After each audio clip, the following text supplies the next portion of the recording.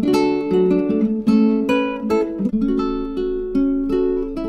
this video, we are going to study the Gram-Schmidt process, which is used to convert a linearly independent set into an orthonormal set. So we will consider the two vectors that are given in the set S. As I will say, the first vector is u1, which is 1, 1, and the second vector is u2, which is 0, 1. Clearly, this set S is a linearly independent set because you can see the determinant of the two vectors 1, 1 and 0, 1. This determinant is 1, so it's non-zero. So this means that the set S is a linearly independent set. Now this set is not a orthogonal or orthonormal set. It is very clear because you can see the first vector u1 is here and the second vector u2 is here, and they are not perpendicular to each other. So to convert this linearly independent set into a orthogonal set, we want to convert the two vectors so that they should be perpendicular to each other. We will keep first vector fixed. So I will say let v1 be the same vector u1. So I'm not going to change the first vector. I'm going to change the second vector. I'm going to choose v2 to be a vector so that v2 will be perpendicular to v1. So v1 and v2 will be perpendicular to each other. So the formula for v2, the vector v2, is v2 should be equal to u2 minus the projection of u2 on v1.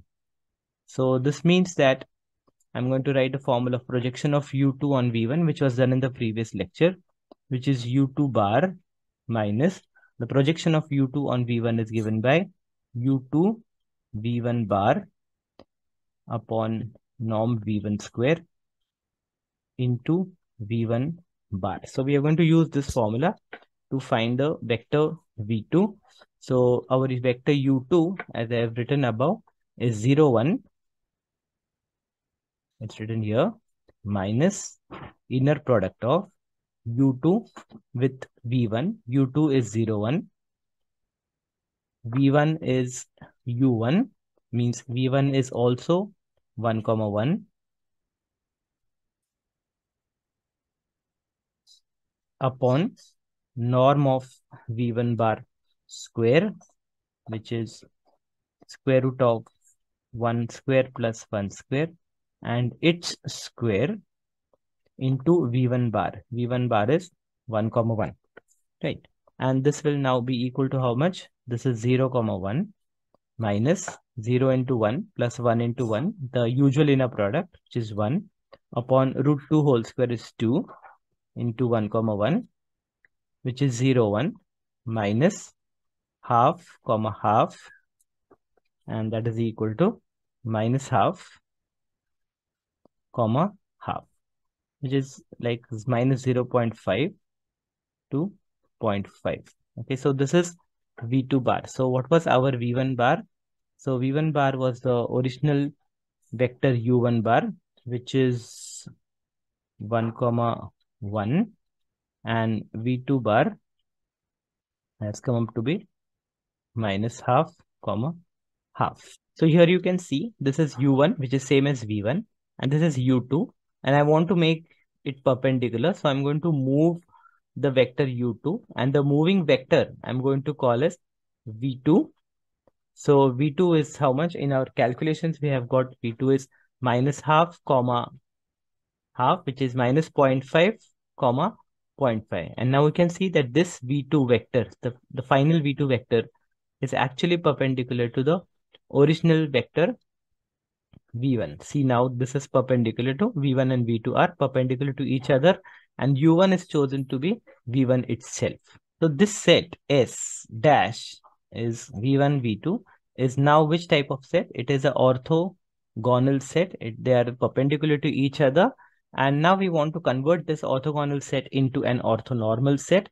So I will say take v1 double dash is equal to v1 upon norm of v1 and v2 double dash. I'm going to make them and convert them into unit vectors.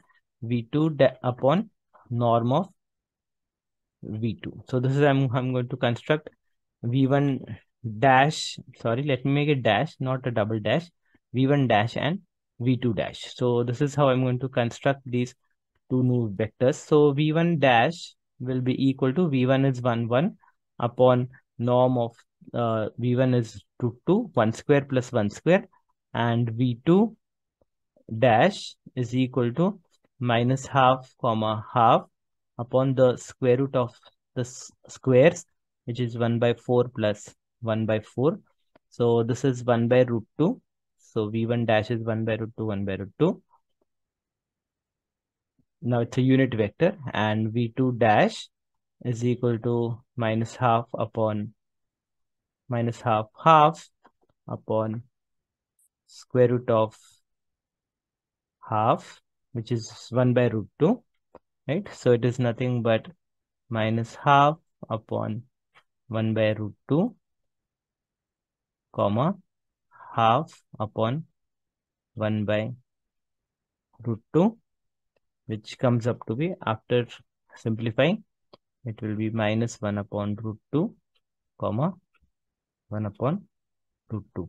So this will be my vector v2 dash, right? And v1 dash is 1 by root 2, comma, 1 by root 2.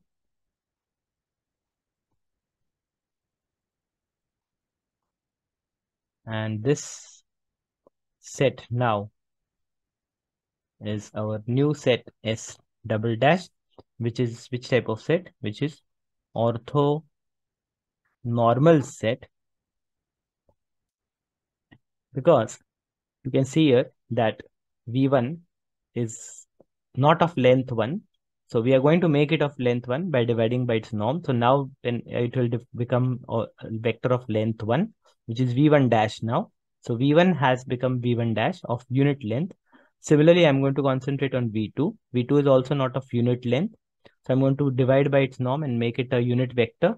So this black color vector is now what?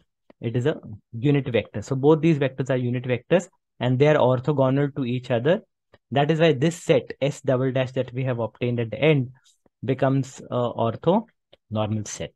So in this way, the Gram-Schmidt process helps us to convert the two vectors which were 1 1 comma 0 1, which were only linearly independent.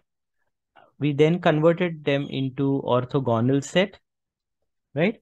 And that orthogonal set was v1 bar and v2 bar, which is 1 1 and minus half half, 1 1 and minus half half.